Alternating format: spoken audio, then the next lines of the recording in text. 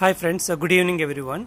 In this video I'm going to tell you one configuration behavior.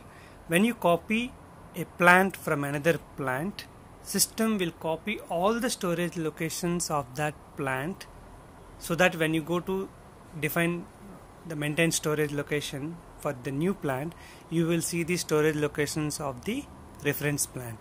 You have to delete whatever you don't want, and you can keep it whatever you want.